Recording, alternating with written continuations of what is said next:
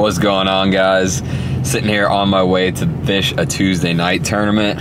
One of my favorite tournaments to fish. Used to do a Tuesday nighter series, fished pretty much every Tuesday. Since being on tour though, and fishing invitationals, Toyota's Pro Circuit, all that, really haven't gotten a chance to fish all too many of them. So actually in town this week, so me and my buddy Scott are gonna fish this Tuesday nighter. I'm sitting here racking my brain trying to figure out what I want to do tonight. I haven't been out on this lake in quite a while, so really don't know what these fish are doing.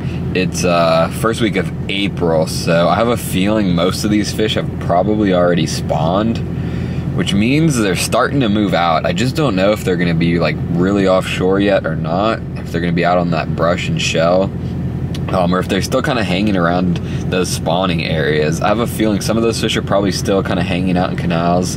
You always got the resident canal fish, but there might be slightly more fish in those canals just post-spawners, just kind of chilling right after they spawned. But then you could also maybe catch them on some shallower shell is kind of what I'm thinking. Some of those fish that have spawned and are just moved out transitioning. So trying to figure out what to do. These tournaments are only 3 hours, so you really gotta just make up a decision and roll with it and see what happens. Originally I told Scott's meeting me at the boat ramp, I told him we're just gonna fish shallow, just gonna fish canals, and then I'm heading over here just thinking about different scenarios, different situations, and for some reason I got a funny feeling that some of these fish just might be on shell bars, and the shell bar is just a really good way to get bit quick if they're on it.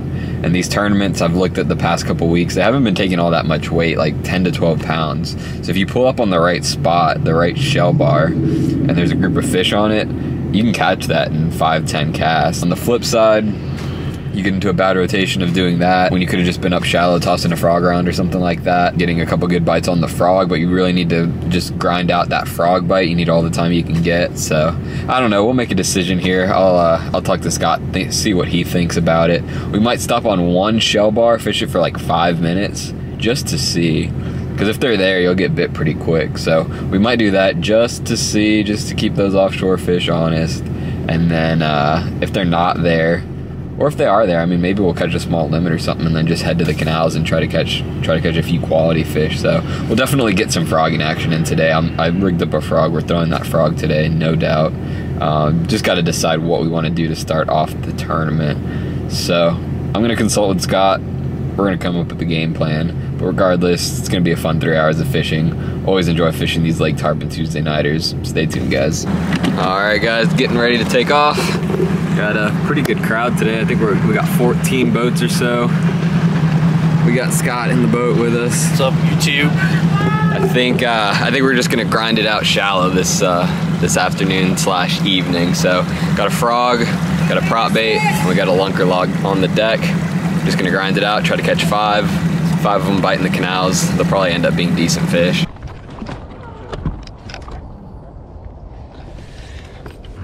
All right. Looks pretty froggy. Depends how topped out we get here.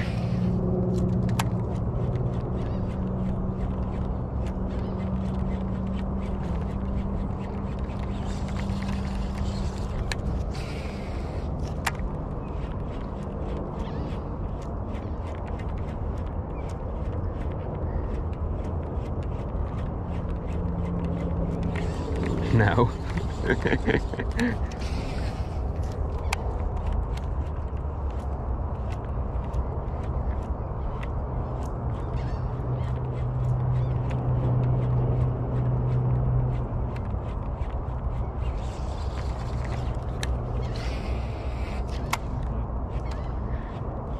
Yeah, I fished like 2 Tuesday. Oh, eat it. That's a big one.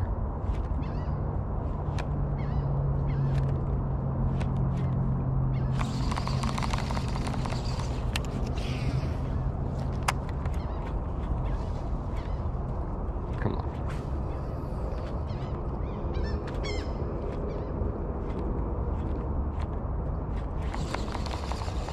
This is a good one.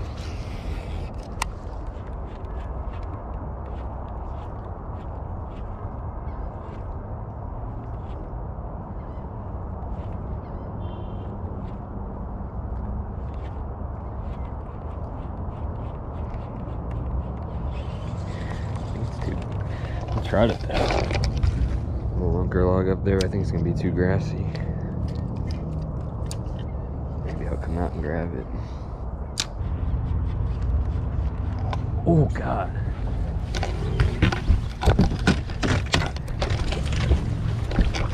There you go. I bet that's how big that other one that hit me was. It's a dang kicker for out here.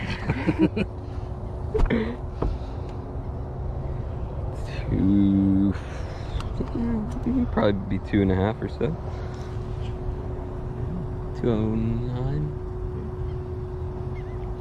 We'll walk around at 209. Thought he was gonna be like 4 when he hit it. Yeah, okay.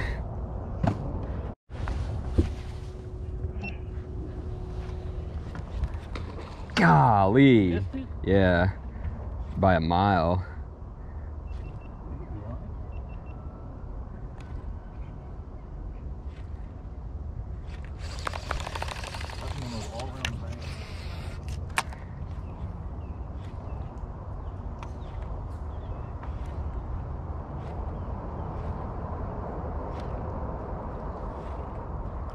Come on, how are you gonna skyrocket on it and not come back for it?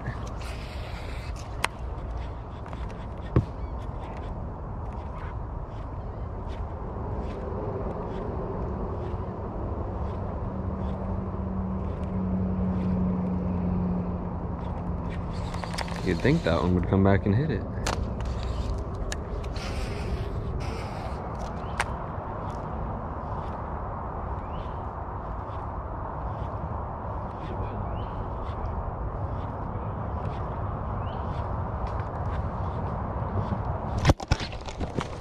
That is a low guy.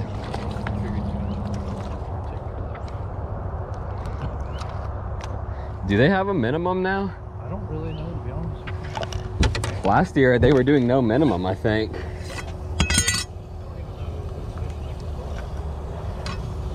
I'll throw them in there just in case. Well, they should have his number on there. Well, here, I'm gonna just put him,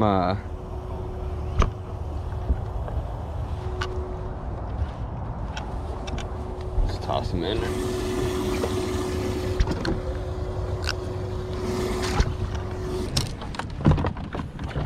Ooh, we're gonna catch something.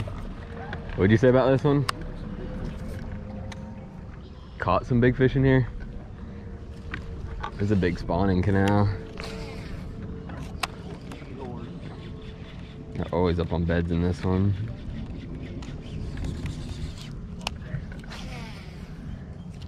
My guy he wrote me again today. Did he get it? Yeah. He's not big, he's not big. Oh, he come off. He's like a pound, 3/4 of a pound. Come on. Get. Oh.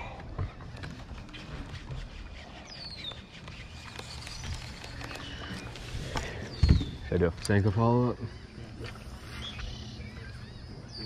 I know it did look pretty big.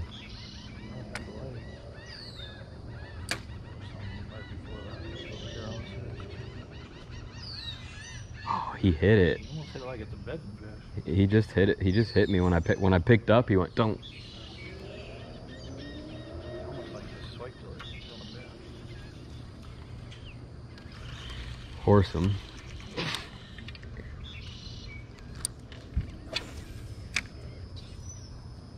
Already had the bites to win if they would just eat it. Another option. He's still there. He just moved. He's gotta go.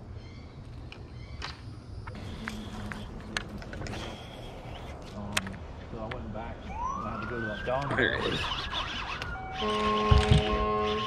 Whoa, you spurted me like way less, or way more than what Oh yeah, giant.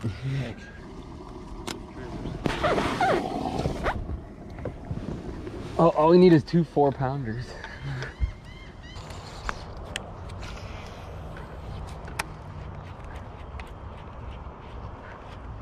I mean, come on.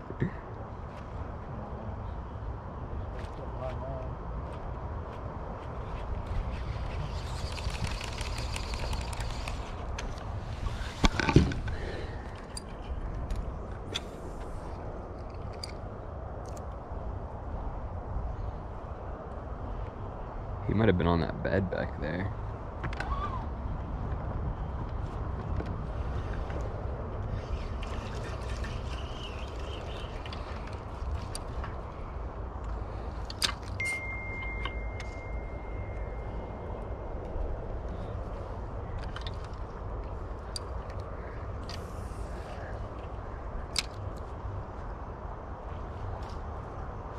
He just ate it.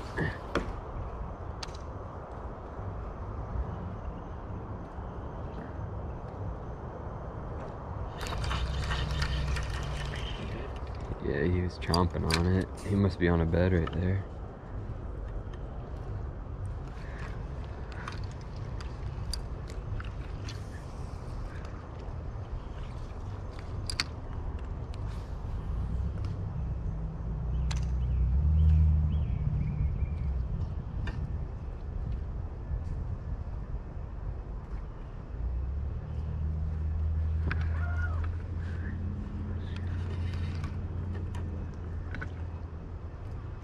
Man, there's a bunch of bluegill swimming over the bed. I don't see nothing. Might have just been a bluegill ticking on me.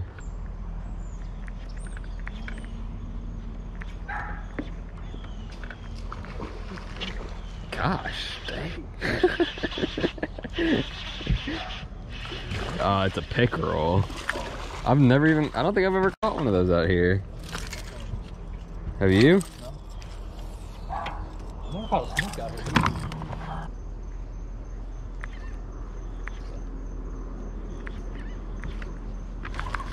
How do we fish this whole thing without one?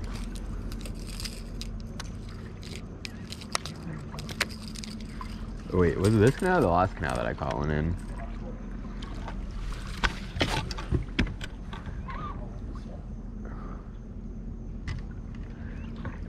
Better catch us 2 4-pounders quickly here.